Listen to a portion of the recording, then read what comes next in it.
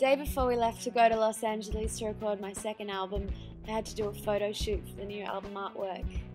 Felt a bit weird posing for photos for an album that hadn't been recorded yet, but I was working with great creative people at Jackson in Brisbane and we all had really clear ideas of what we wanted. I was a little distracted though, just thinking about the journey ahead. Can you go on the other side of the world for a few months and leave me alone? Yeah. No. Tomorrow? Okay. Yeah, sorted.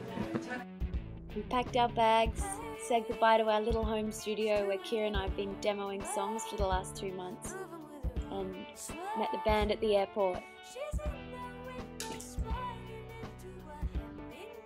I was feeling a little trepidatious at the whole idea of going over to the other side of the world to work with a producer that none of us had even met before. I mean, he sounded nice on the phone and his work was great, but still. I'd never been to LA before, and to be honest, it was never a place I'd felt the urge to visit. It's quite surreal, yet familiar at the same time.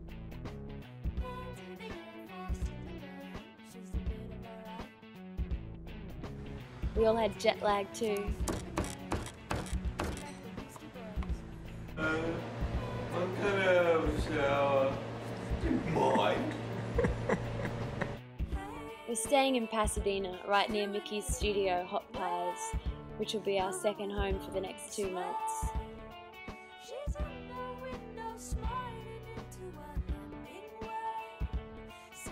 Working with Mickey has been incredible. He's a bit of an eccentric genius. He's produced a lot of great albums by people like Beck, Peaches and Flight of the Conchords, who we're all massive fans of. I decided to adopt Magoo's track-by-track planning system that we use for Little Eve.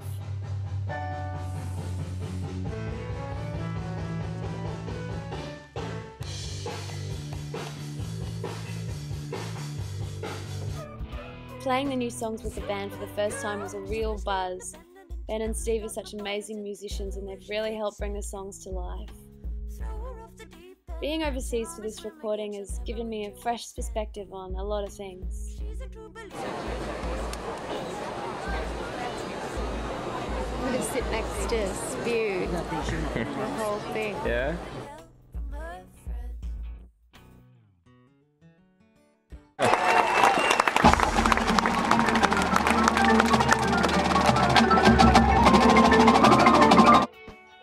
So far it's been an intensely creative experience.